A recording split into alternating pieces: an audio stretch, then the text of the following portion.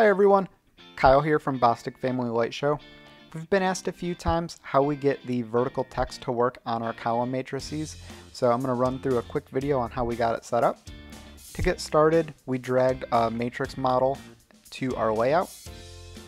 Our matrices are 6 pixels wide and 50 tall for a total of 300. The model data, or the model itself, is configured like this for our layout. We have one string, which means there's one input to the controller. There's 300 total pixels, and it is in vertical columns of 6. We can go over to the sequencer and drag down a text effect.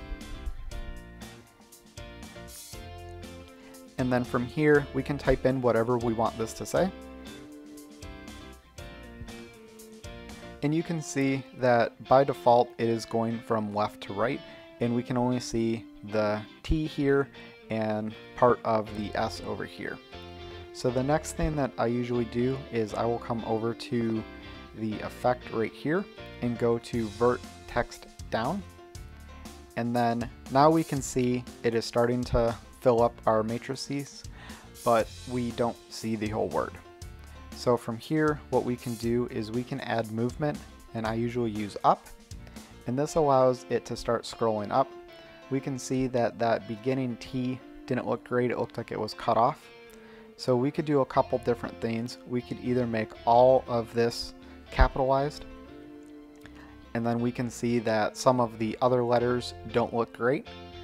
So what I would do next is come over to the font, and we can pick different fonts and different sizes and see which ones look great for the words we're trying to spell. Depending on what you're writing, sometimes different fonts will look better than others for the different letters. So right here you can see that the E in New Times Roman is larger than the rest of them. So if we wanted to come in here, we could play around and try to find one that looks a little more uniform throughout.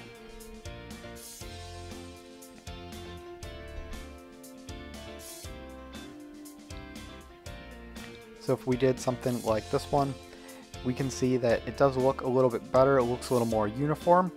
And then if we want, we could mix it up. We could add a couple different colors. If you want, you could add multiple colors. You could have, 3, 4, however many you want, and it'll just alternate the different colors per letter. You could also take this a step further, and if you add an additional layer, you could add something like an on effect or something like that, so it has some background that it'll scroll over.